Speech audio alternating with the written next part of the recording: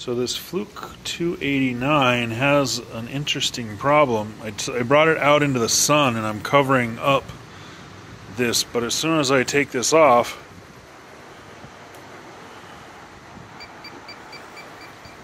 you get a warning here. You cover it up,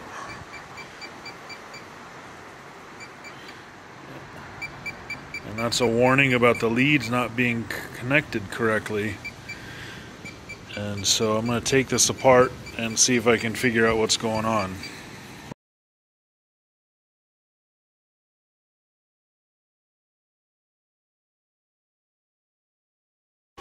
Once you remove all these screws, then you can open this up. Sometimes it's a bit sticky, but let's see, that's just the housing. And then here, there's one screw here that I will remove and show you what comes next. Alright, so I removed this screw. Luckily, these are all the same exact type of screw. So now you can remove this. Then you're left with the circuit board. So once you get that off, then you've got one screw right here that needs to be removed. And then you've got to take all 4 of the jack screws off, as well as the cable, a small little ribbon cable for the display. So let me take care of that and I'll show you what comes next. Okay, so I've removed all of them. All of these screws have been the exact same up until these 4 screws are what came out of here. And then to remove the little ribbon cable, it really is just out of here, pull it gently straight up and it'll come out. There's no securing, it's just a pressure fit. And then you can lift this out and you're left with the circuit board here.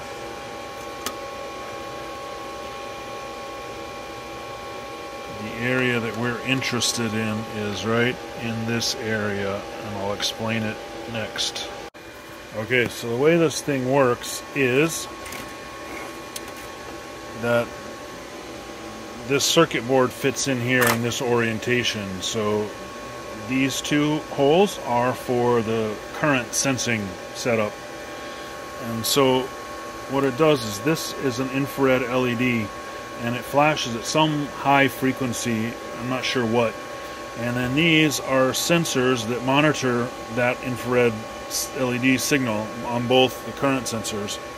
And so if it's blocked in the wrong configuration, you will get that error. I suspect that what was happening was that when I was covering this one up, it was blocking. You see these housings are clear, and so I was blocking it, and it was allowing this weak sensor perhaps to sense the signal, but when I took it off in the bright infrared from the sun, perhaps overwhelmed this sensor. So previously what I found in 3 that I repaired before, that this LED had actually broken off of the circuit board and was floating around in the housing. I found it, I just resoldered it, and that fixed those meters. In this case, I don't see anything visually wrong with this system, so all I'm going to try to do is maybe reflow this sensor. Just put a solder iron on the back here and just reheat up that solder, and then put it back together, and I'm going to test it. Maybe I'll get lucky. Maybe I have to replace this, I'm not sure. Okay, so I've put it back together just enough to get the battery pack on. So there's 4 screws in this outer housing that I still would put on, but let's try here. When I first turn this on, it's going to tell me about time and date need to be reset. And I just canceled out of that, and so it's working currently. And if I switch over to amps, I get that lead. So let's take this outside and see if the sun still affects it. Okay, getting ready to head outside here. Let's see. Shining it in the direct sun, as I was doing before. Let me change the orientation.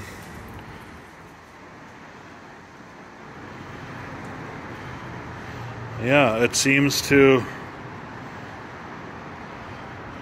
have fixed it.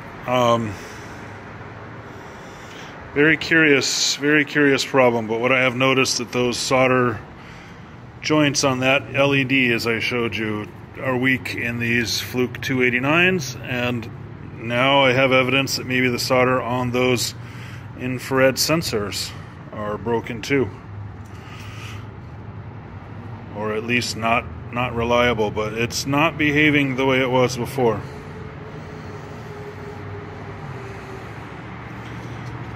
Okay, I'll follow up after I get this all repaired.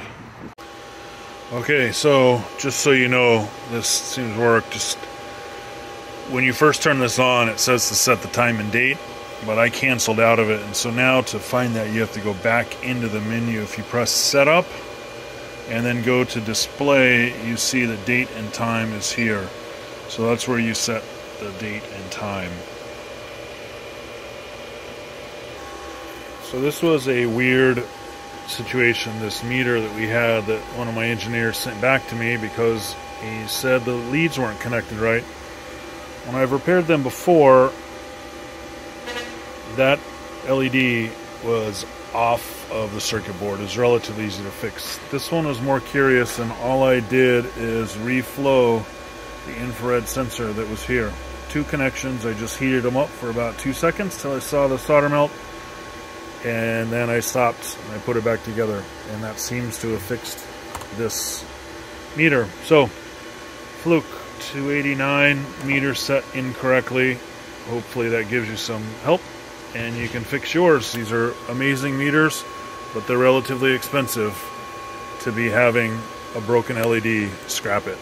So good luck.